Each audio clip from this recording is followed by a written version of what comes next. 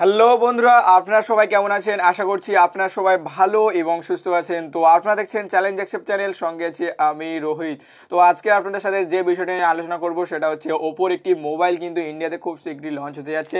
মোবাইলটার নাম হলো যে ওপো K1। আমরা যদি পিছনে 1 থেকে 1.5 বছরের মধ্যে দেখি তো আমরা দেখতে পাবো ওপো সেম ধরনের মডেল কিন্তু বারবার লঞ্চ করে আসে। তো ওপো কিন্তু এই সেম ধরনের মডেলটা কিন্তু এই ওপো K1ও কিন্তু ধরে রাখলো, মডেল একটুকু চেঞ্জ করলো না। ওপো F9 Pro আর ওপো K1 এর মধ্যে সেরকম একটা কিছুই পার্থক্য নেই, পুরো same to same.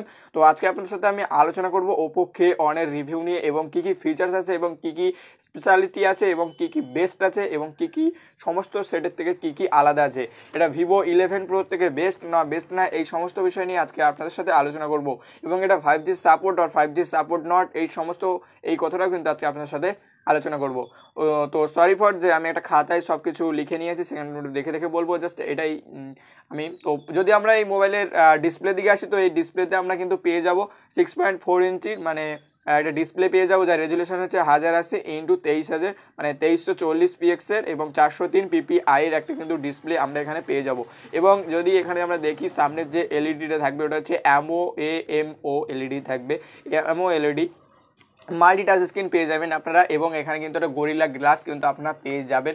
Oppo F9 থেকে কিন্তু একটু বেটার হবে ডিসপ্লেটা এখানে, কিন্তু এখানে সেম ডিসপ্লে পেয়ে যাবেন ওপো F9 Proর মতো, যেমন হচ্ছে 6.4 ইঞ্চি, যেমন ওপো F9 Proতে আমরা পেয়েছিলাম ঠিক তেমনটাই কিন্তু আমরা এখানেও পেয়ে যাব 6.4 ইঞ্চির একটা ডিসপ্লে। তো এই ওপো F9 Pro থেকে মানে কি বলবো, ওপো F9 Pro আর K1 Proটা একদম আমি আগেই বলেছি ভিডিওর প্রথমে যে সেরকম কিছু একটা পার্থক্য কিন্তু ওপো F9 এবং ওপো K1 এর মধ্যে নেই। তো এবার যদি আমরা এর মধ্যে ক্যামেরায় আসি তাহলে কিন্তু একটা দেখতে পাবো যে এখানে 16+2 MP ডুয়েল রোমিং ক্যামেরা এখানে পেয়ে যাব। তারপর ডুয়েল প্রাইমারি ক্যামেরা পেয়ে যাবো এবং এলইডি প্লাসের সাথে এলইডি প্লাস এবং 25 MP ক্যামেরা কিন্তু আমরা ফ্রন্ট পেয়ে যাব। হ্যাঁ, এবং সামনে কিন্তু কোনো ফ্ল্যাক্স আমরা পাচ্ছি না, যেটা ওপো F9 Proতে কিন্তু একটা ডিসপ্লে ফ্ল্যাশ পেয়ে যাবেন, সেটাও কিন্তু সেম এখানে কিন্তু ডিসপ্লে ফ্ল্যাশটা কিন্তু আপনি পেয়ে যাচ্ছেন। তো পিছনে এলইডি ফ্ল্যাশ পেয়ে যাবেন এবং পিছনে পেয়ে যাবেন +2 MPর প্রাইমারি ক্যামেরা পেয়ে যাচ্ছেন পিছনে। এবং যদি আমি এই মোবাইলের পারফরমেন্স সম্পর্কে আসি তো এই মোবাইলের পারফরমেন্স আছে তোমার স্ন্যাপড্রাগন 660। তো এটা কিন্তু আমরা আশা করছিলাম যে এটা স্ন্যাপড্রাগন কিছুটা 670 কিংবা 680 হবে, কিন্তু না, সেম কিছুই রেখে দিয়ে গেল, কিছু চেঞ্জই করলো না ওপো। তো এখানে র্যাম পেয়ে যাবেন আপনারা 4GB র্যাম এবং 64GB আপ টু 256GB, যেটা সাপোজ সব মোবাইলেই থাকে, সে সেম টু সেম এই একঘেয়েমি থেকে গেল। আর যদি আমি এই মোবাইলের ব্যাটারি এমএইচ আসি তো ব্যাটারি এমএইচ তো সেরকম কিছু পরিবর্তন করেনি ওপোর, তো সেরকম কোনো ব্যাটারি এমএইচ সেরকম নিয়ে আসেনি। A3s যা 4200 এনেছিল লাস্ট, তারপরে একটাও ভালো ব্যাটারি এমএইচ দেয়নি। তো এটাও আমরা পেয়ে যাচ্ছি কত 3600 mAh ব্যাটারি নন রিমুভেবল। তো নন রিমুভেবল তো হবে। এবার আসা যাক এই মোবাইলের লঞ্চ ডেট সম্পর্কে, এই মোবাইলটা কবে লঞ্চ হবে। তো এই মোবাইলটা লঞ্চ হচ্ছে তোমার মার্চের 26 তারিখ 2019।